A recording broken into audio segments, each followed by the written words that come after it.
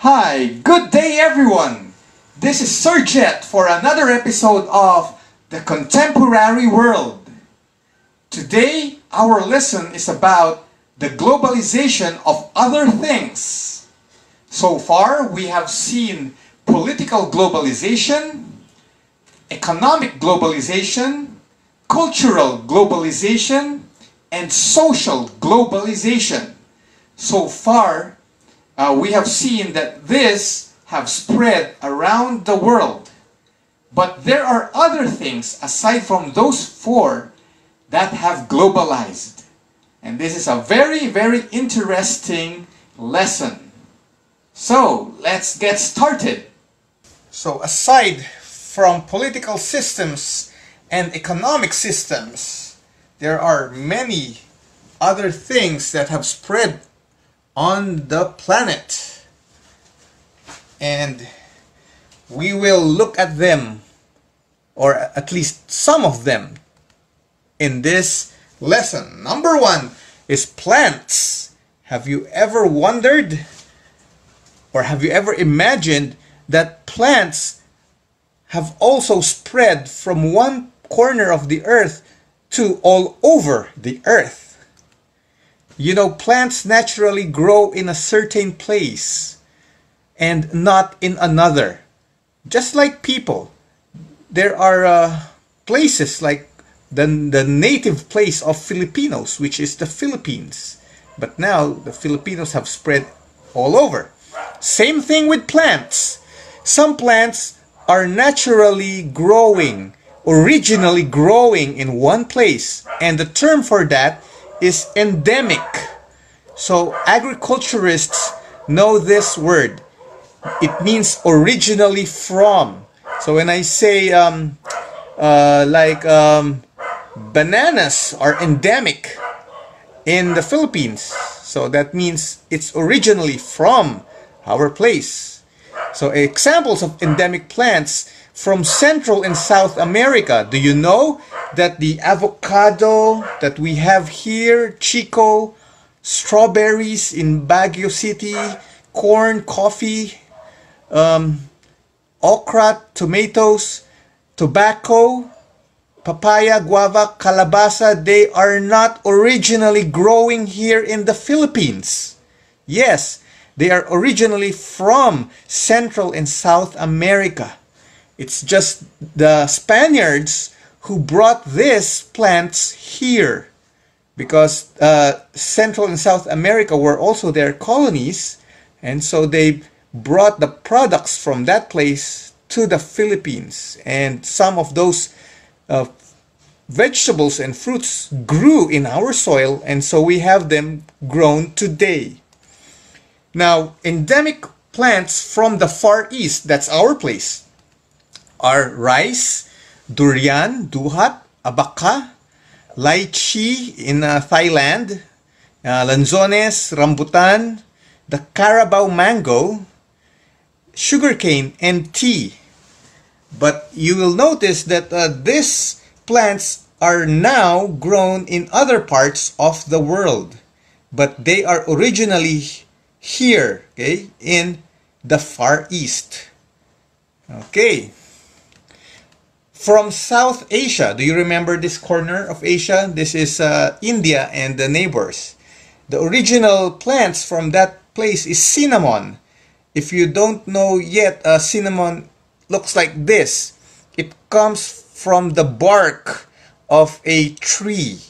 So the powder that you have on your cinnamon bread actually is part of a tree, okay? And that tree grows naturally or originally in South Asia, in Sri Lanka. But now it's grown in other places as well. And the Indian tree, a favorite ornamental tree you see in many parks, is of course from India. And the Indian mango, the green sour mango, is not originally growing in the Philippines, but it's from India. That's why it's called Indian mango.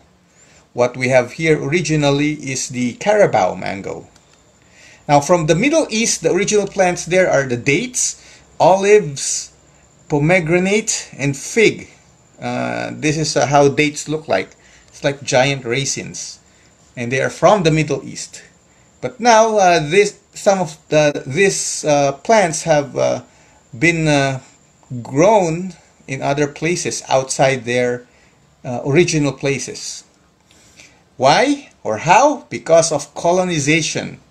These plants got dispersed to other places because of the colonizers.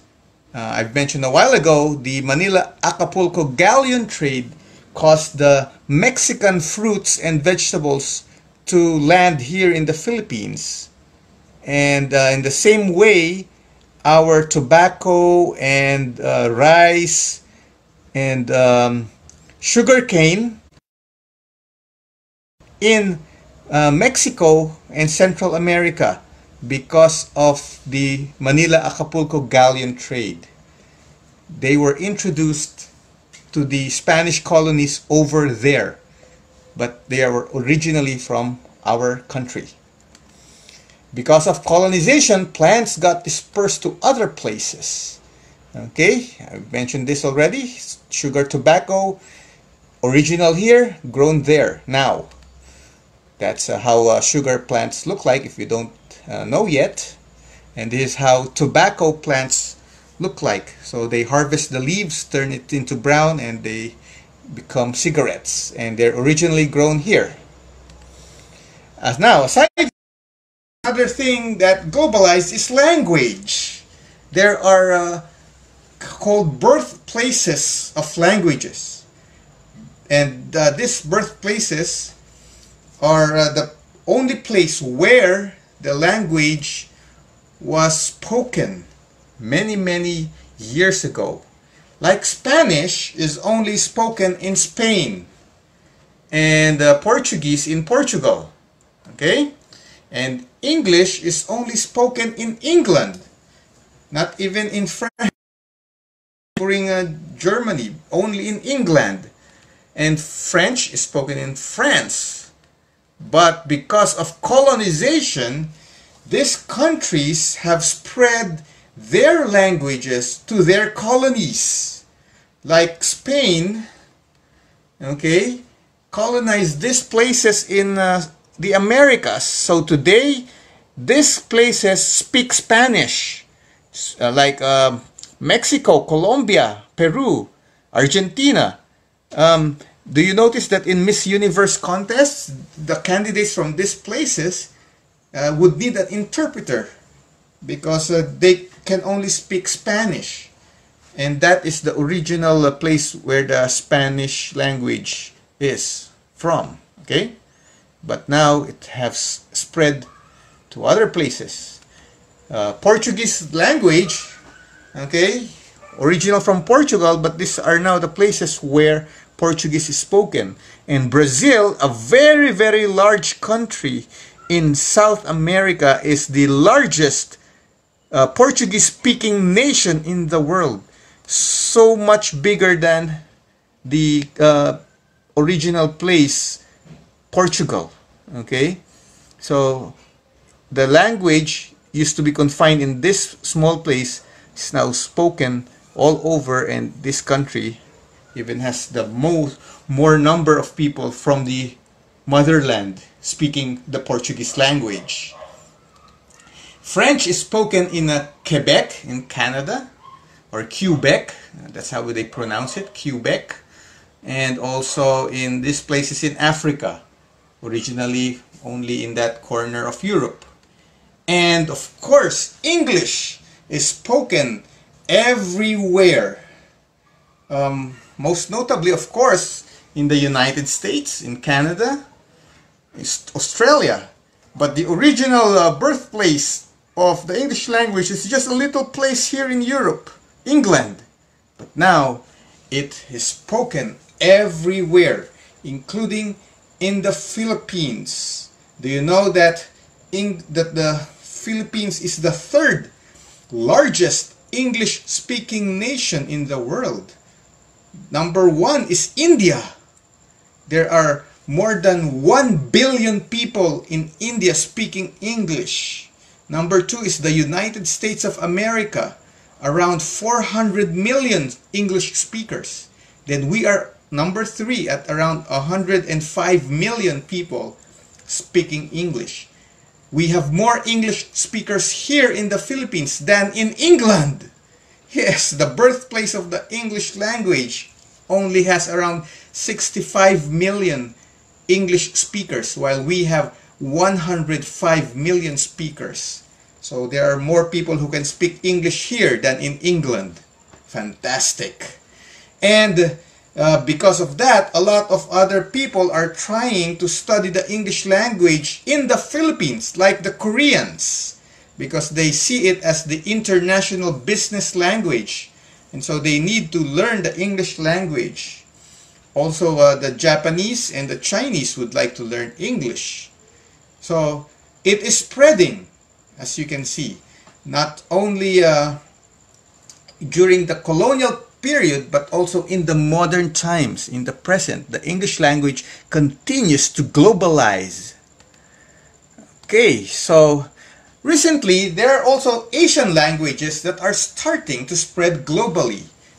And these are the Japanese language, or Nihongo, Mandarin, the Chinese language, and Korean, because they also use their language in making business deals, and some Filipinos would have them as clients. So some Filipino schools are now offering this as electives. So we might see in the near future the spread of Asian languages in other places. Number 3 thing that is globalizing is food and beverage. They have spread due to colonization, trade, migration, and other factors. Trademark food and beverage of many nations have spread worldwide. You know, some food are originally found in just one country, but now you can see a lot of restaurants and supermarkets worldwide that have specialized in foreign food. Okay, like you go to a mall, you would see an Italian restaurant, or an Indian restaurant, or a Korean supermarket. And so you go to another country, there would be the same kind of specialty stores, okay, that you can find. And they are offering food coming from a faraway country. And today, Coca-Cola, you know, the soft drink brand, has penetrated almost all, if not all, the countries in the world. And they say that Coca-Cola has spread to many countries better than how the gospel has spread to many countries. Because some countries, they say, still have the Bible not welcome in their turf, but Coca-Cola is welcome in that country. And so Coca-Cola is more widespread than the Bible, they say. And this is one fact that indeed food and beverage have spread all over the world. Okay, examples. The hamburger is originally from Germany. It's from a place called Hamburg. And some sailors from Hamburg brought that recipe to the United States. And the Americans asked the German sailors, hey, why do you put bread, or why do you put meat as a sandwich? What do you call that kind of food or sandwich? And they say, we don't know. We just do it just like what we do at home. And they ask, where is your home? In Hamburg. So that's how the name hamburger was invented. So the Americans call it hamburger. It's originally from Germany, but you see it all over the world. We have a lot of McDonald's branches worldwide. The spaghetti has also traveled far and wide. They say it's originally from Italy, and it has spread all over the world. but many contest that it's not originally from Italy, but it's from China. And Marco Polo, who traveled to China, just brought the recipe to Italy, and the Italians put what's the red sauce? Tomato sauce on it, and that's how it looks like today.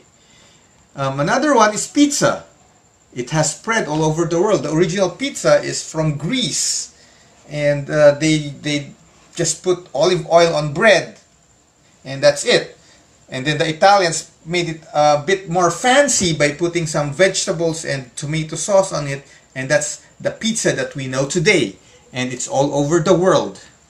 Sushi, the Japanese food, is also popular now all over the world, and so is the kimchi originally from Korea, the pancit from China, pies from the United States, tortilla from Mexico, and also the nacho, the shawarma from Turkey.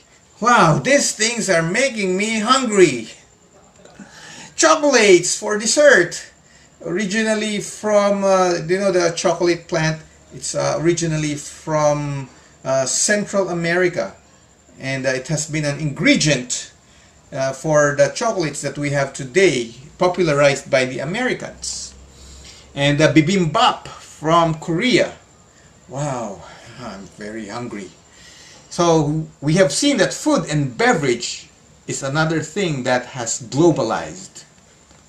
Drinks also, Coca-Cola, coffee is originally from Brazil. They say that the Starbucks logo is the Brazilian coffee goddess. Tea, originally from China, spread all over the world because of the British. They love drinking tea, and all over the world you can see Lipton. Beer, originally from Germany, is all over the world also. And the vodka from Russia, the tequila from Mexico. You can see them in bars all over the world. Red wine from the Middle East, popularized by France. It's also worldwide now. The soju from Korea, okay, has also been popular all over. Now, sports is another thing that has globalized. You know, some sports are originally played in a certain place and just confined in that place, but now they have spread all over. Just like basketball, volleyball, and baseball. These are original American sports, but because of colonization and other things, many more countries are playing these sports. In England, the original sport there is cricket and rugby, and now they are popular in many former British colonies like India and Australia. Taekwondo is originally from Korea, but now it is an Olympic sport. You know, when a sport becomes an Olympic sport, that means so many countries are playing it. The International Olympic Committee would decide which sports would be called Olympic sports. Some sports they deny to be Olympic sports because few countries play it, like bowling. It's not yet an Olympic sport. But for Taekwondo being an Olympic sport, that means it is very, very popular now all over the world. Japan is famous for judo, sumo, okay, karate, and China is famous for kung fu. And these are also sports played worldwide, but they are originally from those countries. And Thailand is the originator of the sepak takraw, but it's also we have a version called the sipa, but we have a different ball. Our the one that we kick, Filipino version, is the tansan with straw. It's called sipa, but this kind of version is originally from Thailand, but it's now played in the Southeast Asian Games, so that means it's popular all over Southeast Asia. And why did the sports, or how did this sport spread? Due to colonization. That's one reason. Another one is mass media, because we see it on TV. We see some coverage of those sports, and we got interested and we followed those coverages. And so these sports have spread around the world. Okay, so they are now called worldwide sports. And so when a sport becomes worldwide, the nations of the world would form a governing body, okay, so as to regulate the playing of that sport all over the world. Example would be FIBA, the International Basketball Association, which organizes basketball tournaments around the world in the different continents. Okay, they are the ones who set up how the tournament will be played, who would be the qualified countries to play. They also accredit the referees, they accredit the officials, and we have a worldwide body orchestrating how the sport is played worldwide. And that is globalization for you.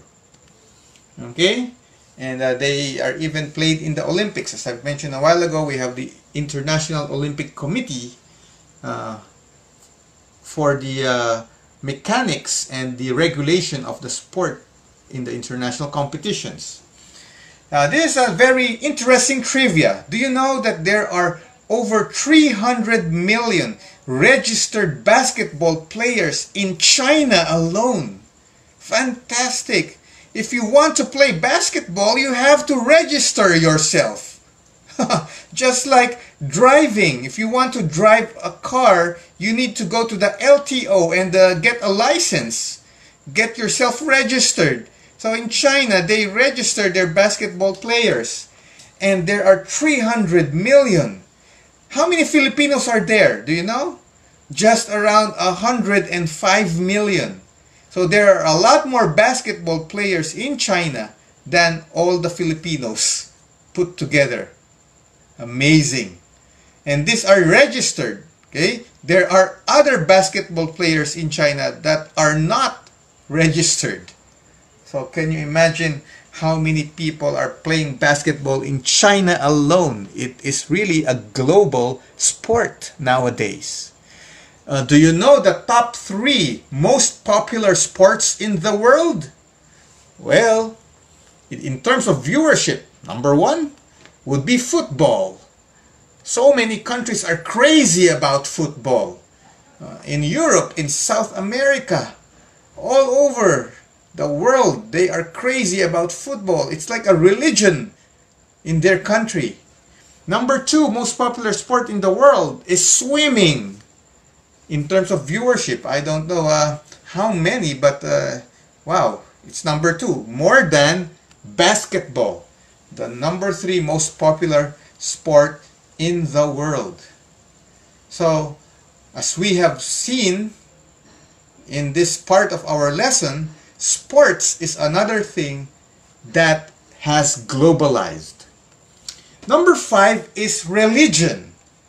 Okay, so religion originated in some place, one small place or corner of the earth, and it has spread all over the world in our time. And you know that most of the world's major religions originated in Asia. Judaism originated in Israel, and that is since time immemorial, because they say that is the religion of Adam and Eve. Hinduism originated in India, and they cannot also trace who is the founder, and they say, oh, it's existing since time immemorial.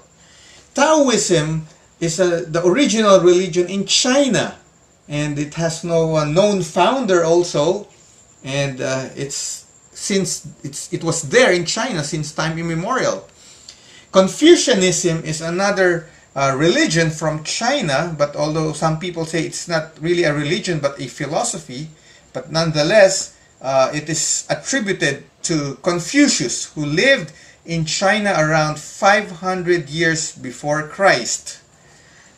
And Buddhism originated in India because Siddhartha Gautama Buddha is an Indian. He's not Chinese, he's Indian. And he lived also the same time as Confucius. And today we see these religions spread to many places. Christianity originated in Israel, of course, from Jesus Christ, who was born and he lived and he died on the cross, rose up from the dead after 3 days, and that happened in the first century of our time. Okay, so Christianity has spread all over the world since then. Okay, and lastly, Islam originated in Arabia around 500 years after Jesus Christ, and we know Islam is a very big religion these days. So these are the 7 major religions of the world, and all of them originated in Asia. And today we will look at how they have spread worldwide. Judaism has spread worldwide due to the Jewish diaspora, which is the Jewish migration. They have spread all over the world, the Jews, because of war, invasion, persecution in their homeland.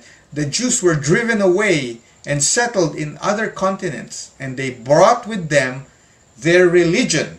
So the Jewish religion is all over the world. Who are the most notable Jews? Do you know these people? Yes, they are Jews. Steven Spielberg, the director of E.T.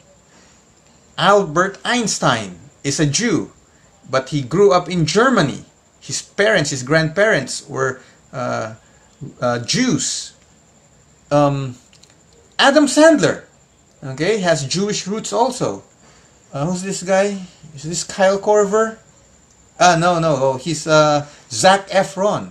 Okay, and I think his name is Drake. These are celebrities in America, but they are of Jewish origin. Okay, I'm not sure if this is Drake. I'll check it out later. Okay, Hinduism has spread also worldwide. It's practiced mainly in India. Okay, and the Indians really don't go out and spread their religion, but some of their doctrines, or many of their doctrines, have spread out worldwide. Okay, examples of Hinduism doctrines that are in our culture today are concepts of karma, reincarnation, the next life, the past life, the soulmate. The yoga exercises are from Hinduism. They are not really Christian, but they are Hindu. Karma, the concept of you do something bad, something bad will come your way. That's karma. It's Hindu doctrine. Reincarnation, if you die and you're a bad boy, you become a cockroach in your next life. But if the cockroach becomes a good cockroach, he becomes a human in his next life. That is a Hindu religion. Okay, and then the soulmate, 2 souls that are lovers, centuries past, and they die, and then their souls go all over the world and trying to look for one another, and then they met one another here in Malayan, and they say, "Oh, could you be my soulmate?" That is actually a Hindu doctrine, but you don't know, maybe. Alright, so they have spread all over the world. And do you know that the Beatles is probably the most popular Hinduism member? One time in their life, they converted to that religion. You can see them visit a Hindu guru in India who taught them the doctrines of Hinduism. That's why in some of their songs, they talk about Hindu doctrines. If you're a Beatles fan, you study Across the Universe, My Sweet Lord, and you can see there some Hindu doctrines in between the lines. Taoism from China okay, it is also spread worldwide. Okay, and today we see the following in our culture, but they are of Taoism origin. The concept of good vibes, okay, positive and negative vibes. You know, one morning your friend will tell you, "Oh, I have bad vibes today," or for good vibes, I'm gonna post this on Facebook. So vibes or vibration are actually the doctrine from Taoism, that the universe is full of vibration, and they are either good or bad that will come your way, good or bad vibration for the day. Feng Shui, we do that all the time. In the Philippines, we just don't notice it. The Bagua, you know that? The mirror that has 8 sides, that is also of Taoism origin. And the eternal struggle of good versus evil. It is in the Pepsi logo and in the South Korean flag. And that is Taoism. Okay, the doctrine of Taoism says good and bad are struggling, fighting one another for eternity. And that is not actually Christian doctrine, because in Christian doctrine, the good is the winner, the triumphant winner over evil. But in Taoism, it's equal. It's an equal struggle. Confucianism is all over the world also because of social media, okay? Because of the nice quotations coming from Confucius that are accepted all over the world, because it's kind of cool, like the golden rule. It's good, the guy follow, so many people follow the golden rule. And do you know that Chinese martial arts, the hand-to-hand combat, is actually from Confucius? Because there was a time when the emperor, or when Confucius was an advisor to the emperor, and Confucius was anti-violence, so he advised the emperor not to use weapons for the army.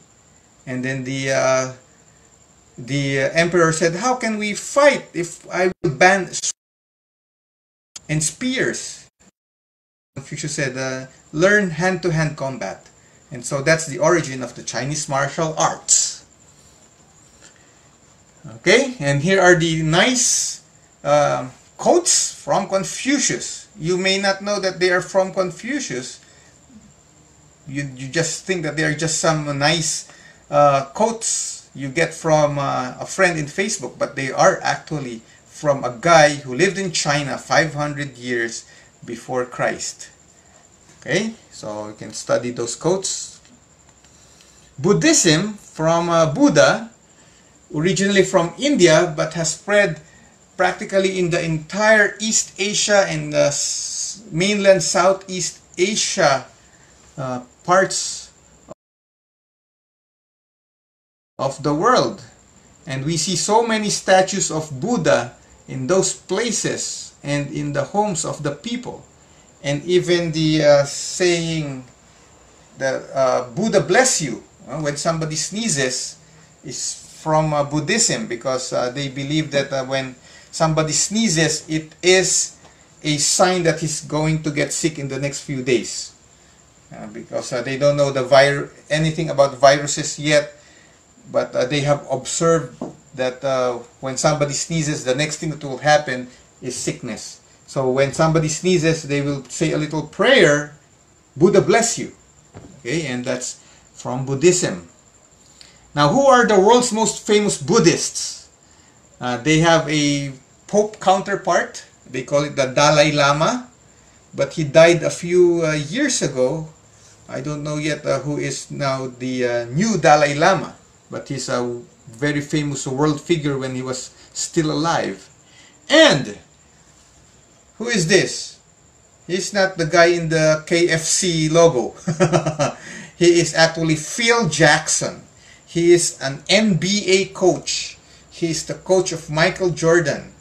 He is also the coach of Kobe Bryant. And he is a Buddhist. Okay, and he's probably the most famous Buddhist alive today.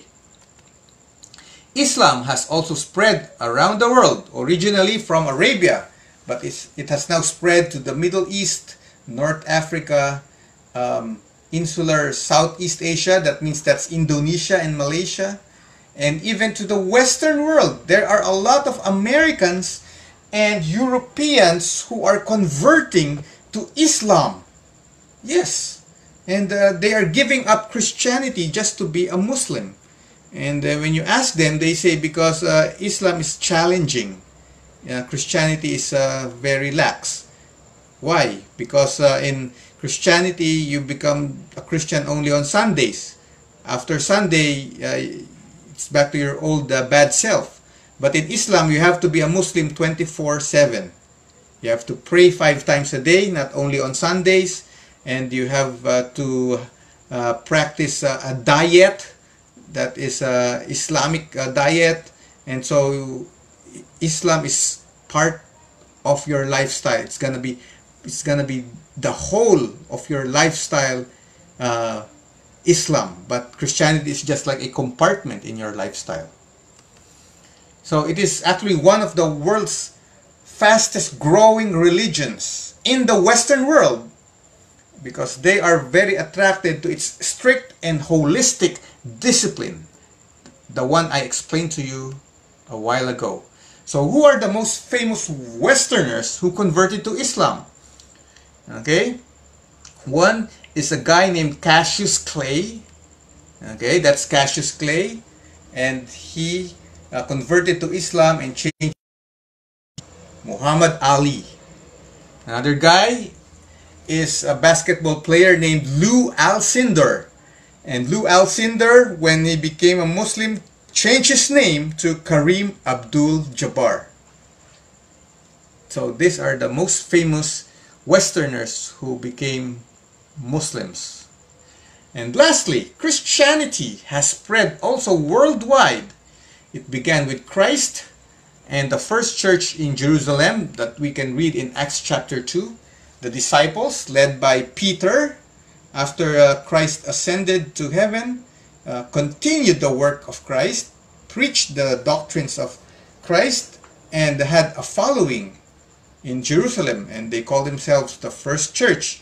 And since then, Christianity has spread all over the world, and it has spread almost entirely. Okay, it has spread to almost the entire world.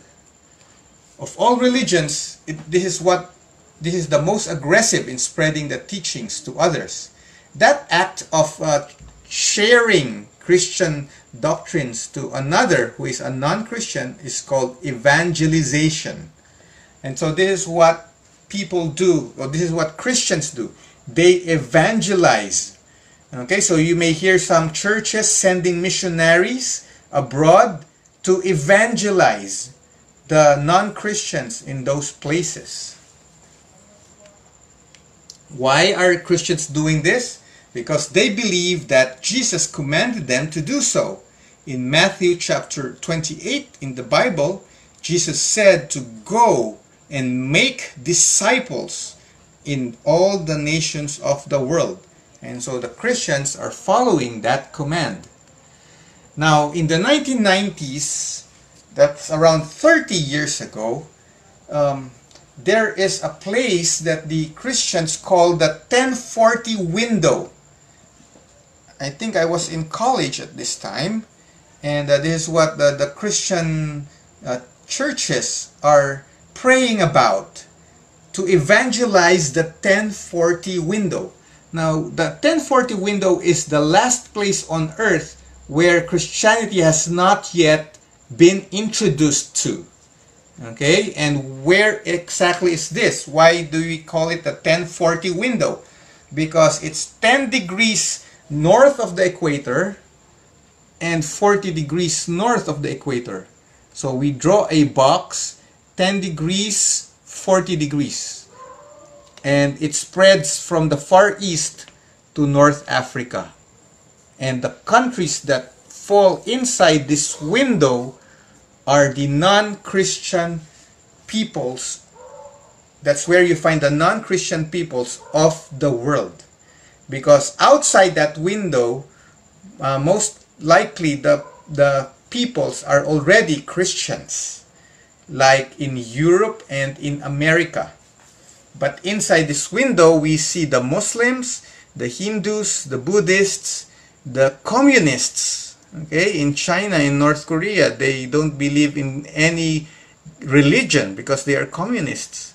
And in the 1990s, the Filipino churches or the Christians all over the world are praying that missionaries these places and share the gospel. And that's 30 years ago. And we have seen what happened in the next 30 years. And indeed, there are a lot of churches or a lot of missionaries who have entered these places and are now spreading the gospel and evangelizing the people in these places. Okay, 30 years afterwards, I think a lot more Christians can be found inside the 1040 window compared to 30 years ago. Okay, and we have seen that that is globalization, the spreading of religion to the ends of the earth. So religion is another thing that has globalized. Okay? So it's not only politics, it's not only economics, but also a lot more things have globalized. What have we seen today? We have seen the globalization of plants, of language, food and beverage, sports, and religion. And that's why we have this course, SS33, the contemporary world, so we can talk about the spread of a lot of things called, and in totality, the spreading of all these things is called globalization. Alright? So, this is Sir Jet. I hope you learned a lot today. Until next episode, see you around.